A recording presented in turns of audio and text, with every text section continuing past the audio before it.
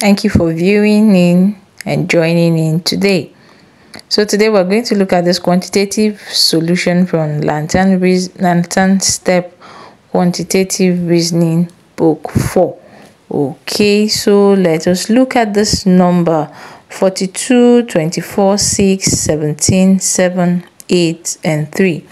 And this we have 156, 18, 72, 60, 12, 13, 4.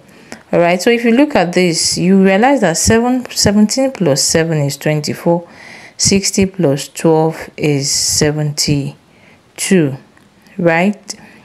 Then if you also look at this, 8 times 3 is 24, 4 times 18 is 72. So it works for both, so we can go ahead to solve with this. So to get 42, start with that. We have 6 times 7 is 42, and to get 6 we have 42 divided by 7, and we have 6. To get 24, you can have 17 plus 7 is 24, or you can also say 8 times 3, 24. Then to get 3, you can have 24 divided by 8 is 3, and we can find 8 here. So to get 8, you have 24 divided by 3 is 8. So what else? Okay, we need to find 7.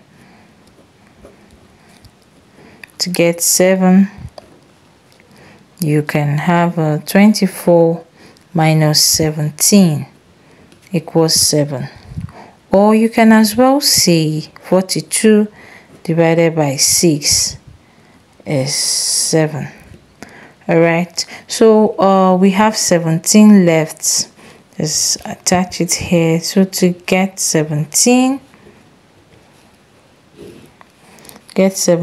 you have 24 minus 7 is 17.